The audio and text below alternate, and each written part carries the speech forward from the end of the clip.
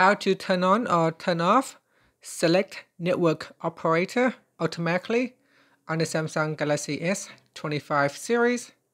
First, tap on the home button to return back to the home screen. Now from the home screen, swipe down at the top to open up quick settings. In here, tap on the settings icon. Next, we scroll down, then tap on connections, and then scroll down and tap on mobile networks. And go down to the last option and tap on network operators.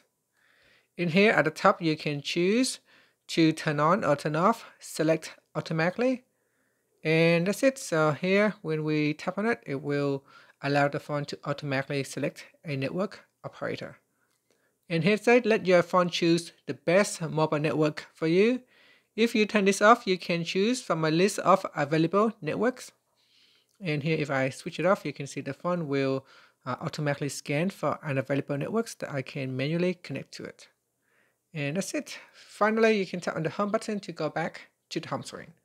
Thank you for watching this video. Please like and subscribe to my channel for more videos.